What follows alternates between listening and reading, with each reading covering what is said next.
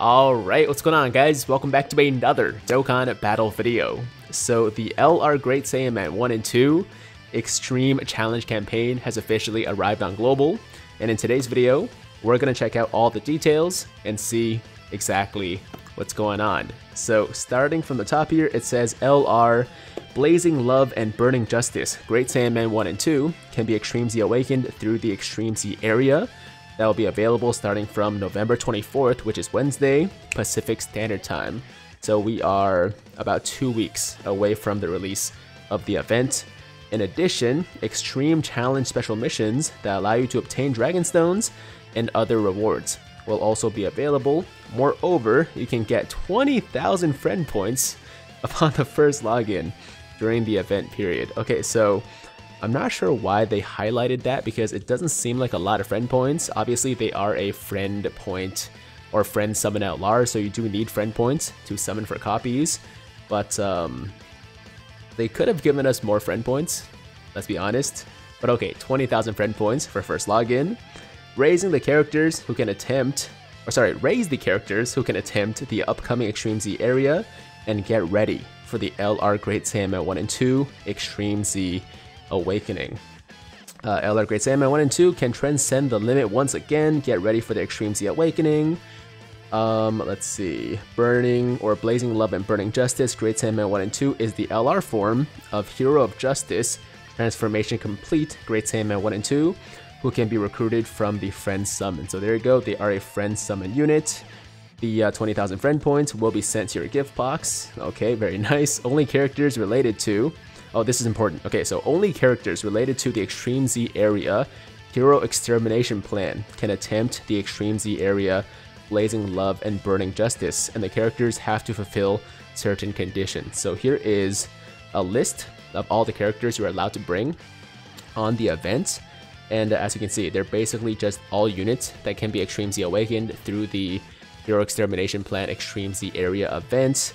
I'm missing quite a few of these, not because I don't have them, but more so because I never took the time to Dokkan Awaken these guys, like these ones specifically, because they weren't very good units, but with the Extreme Z Awakenings, they become pretty solid, and you do need them. I mean, I do have enough to like form a team, but I'm definitely going to get at least a few of these guys done, like the STR Vegeta, the Majub, and some other units, because they will be more effective against the Great Saiyaman 1 and 2 Extreme Z area. But there you go, guys. Basically, for the next 2 weeks, the idea is that you want to at least Extreme Z awaken 6 units from this list, so you have a proper team to take on the LR Great Saiyaman Extreme Z area event, right? So the condition for these units is that they all have to have undergone the final step of Extreme Z awakening, so anybody you bring on your team to challenge the event has to be fully Extreme Z awakened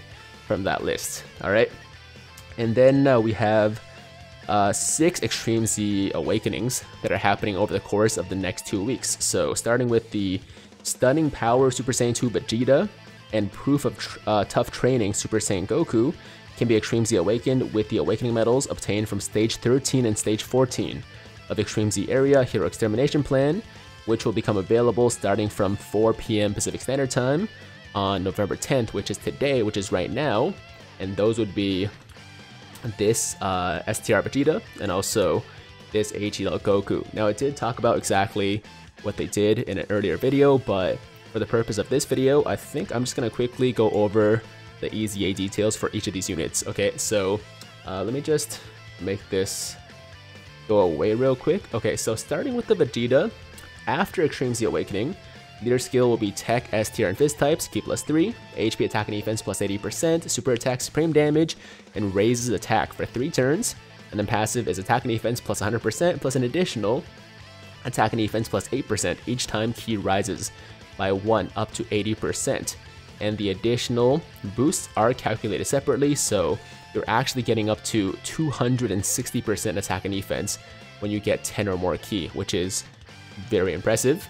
And also the Goku here, leader skill Super Saiyan's category Ki +3, HP attack and defense plus 77%, or AGL Tech and STR types Ki +3, HP attack and defense plus 40%. Super attack raises attack and defense for 1 turn and causes supreme damage. And passive is attack and defense plus 100%, attack and defense plus 70%, and all allies get plus 3, and attack and defense plus 30% when HP is 50% or more, defense plus 200%, and high chance of guarding all attacks when HP is 49% or less. So that is the Goku and the Vegeta that are getting Extreme Z Awakenings for stages 13 and 14, which is, once again, right now.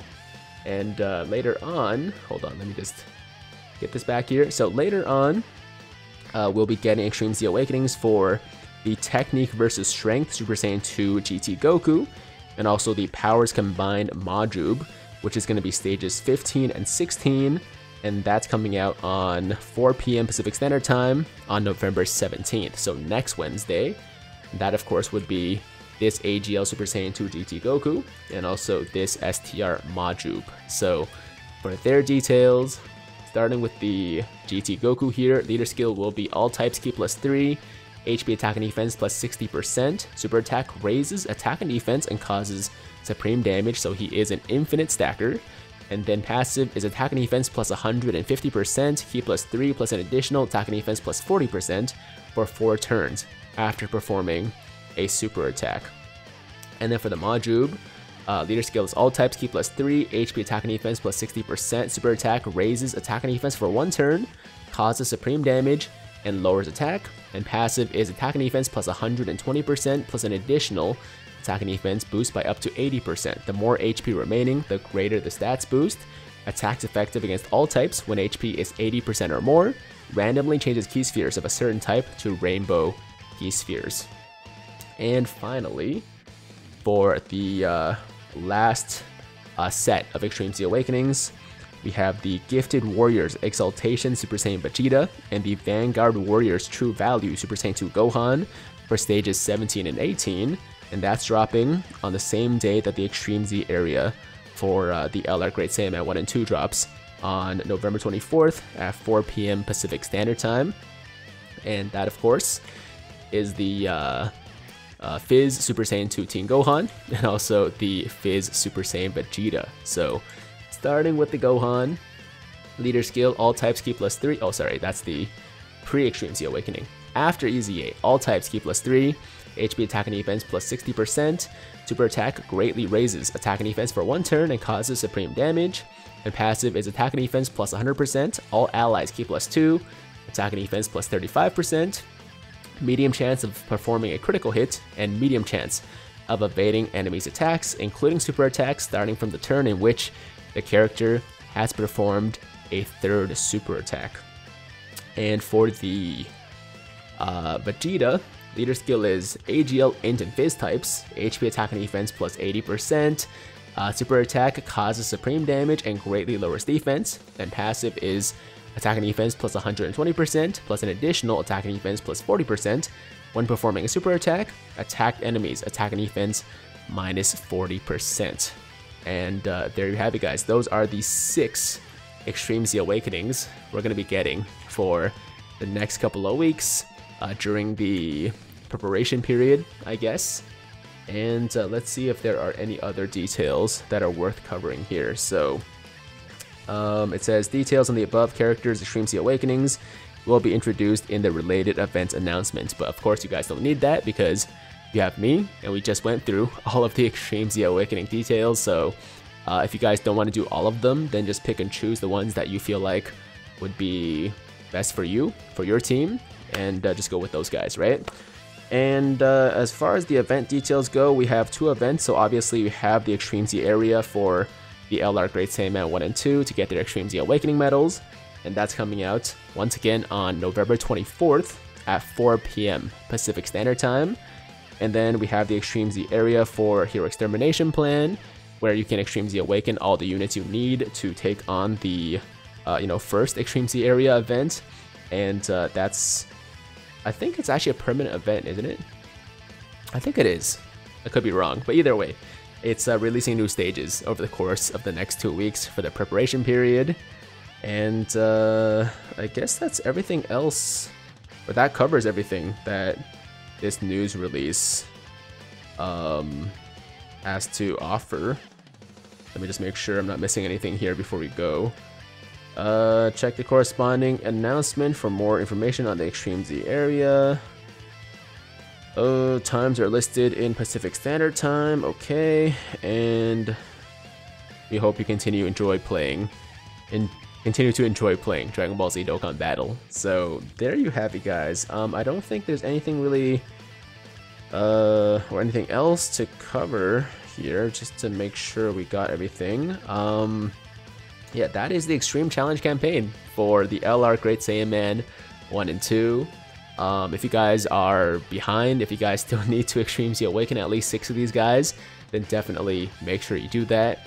Of course, there are 2 that are pretty big that you should be doing just because they're SDR units, right, against the Fizz Great Saiyaman 1 and 2. So that would be, of course, the Vegeta, and also the Majub will be extra effective. But as long as you're not bringing like the int guys, I think you should be okay, because a lot of these guys are, you know, quite good with their Extreme Z Awakenings. I mean, the first couple are kind of meh, but as you get like past like the Majin Vegeta, the Buu, the Kaioken Goku, like all these guys are pretty good, and also the new Extreme Z Awakenings coming up. So just pick 6 of those, and I would say you're good to go. So that's it, guys. That is gonna do it for today's video.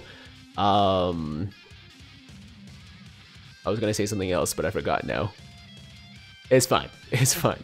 As always, if you liked today's video, then make sure to like the damn video. And if it's your first time watching me, first time to the channel, you like what you see, then definitely hit that big red subscribe button to join the Tiger Squad now. And while you're at it, hit that notification bell too, so that YouTube knows you want to stay up to date with all my latest content.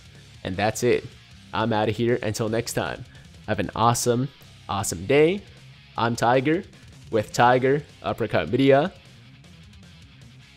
signing out.